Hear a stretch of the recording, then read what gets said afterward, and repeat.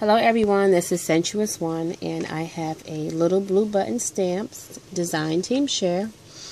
And today is going to be a card that I use the Ragdoll Sweetheart and Sweater.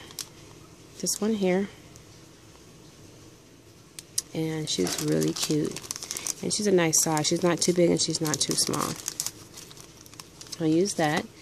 And I'll go ahead and show you the card while I'll show you everything else that I used.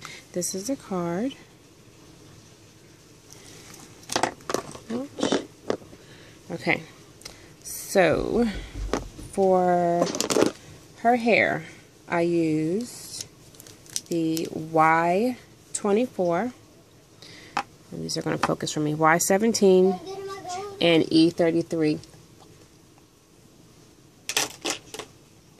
For her skin, I used the E00, E02, and E21.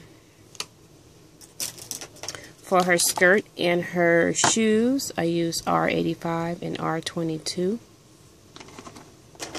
And for her sweater and her leggings or her socks, I used B00, B21, and B32. And then the darker blue you see around her sweater, I used some of this, this is blue Wink Stella marker. And then there was some hints of this dark pink Wink Stella also for her shoes.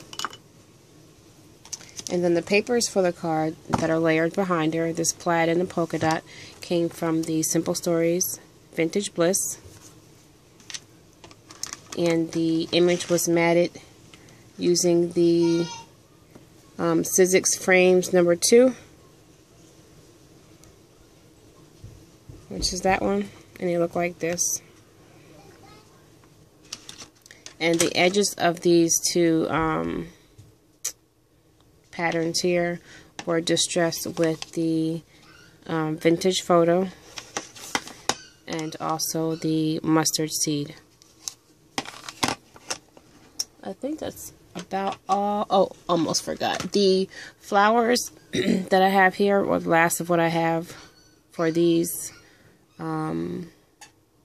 organza flowers. And these acrylic flowers. Those came from Hobby Lobby. And then the trim on the bottom of the card, I used this trim here. That's the back side. From Hobby Lobby. And on top of that, I layered some of these pink pearl essence beads, pearls. Alright, so that pretty much explains the card. As you can see, I distressed the edges of the card also with some of the mustard seed. This part here was distressed with the vintage photo. This one has the mustard seed on it. And I think she came out really cute. And I used the distressing tool, this thingy right here, to distress the edges of the paper before I matted it down on there. And the inside of the card is just left simple. It's just some white cardstock. I used some of that plaid paper. Just added one little flower on the top there and added a little string of pearls. Just want to keep it kind of simple, but make it coordinate with the front. So this is my card share. My card will stand up for me. Sorry about that. Alright, so this is my card. I hope you all enjoyed. If you have any questions, leave them down below in the comments. And I will leave all the information for Little Blue Button stamps in the description box below. I thank you all for watching. Bye.